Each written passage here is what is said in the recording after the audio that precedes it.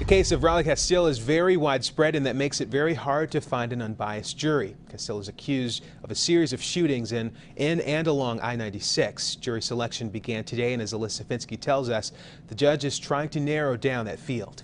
Judge David Reeder of Livingston County Circuit Court is going out of his way to make sure the right jury for accused I-96 shooter Raulie Casteel is chosen. One by one, jurors are being individually interviewed, a long process but necessary to ensure the jury isn't tainted by other people's opinions before testimony begins. There's only one problem. Almost everyone called for jury duty seems to have heard of the shootings. Jurors aren't being excused for knowing about Casteel and his ties to this case, but a few admitted they wouldn't be able to put their emotions aside and were asked to leave. It's possible more than 40 interviews will be needed before a jury is selected. Despite the long process, Casteel stayed calm and quiet Tuesday, only mouthing "I love you" to his family when they left the courtroom. They didn't finish jury selection, so they'll be back at it here in this courtroom tomorrow, and hopefully they'll be able to finish it up then. In Howell, Alyssa Finsky, Fox 47 News.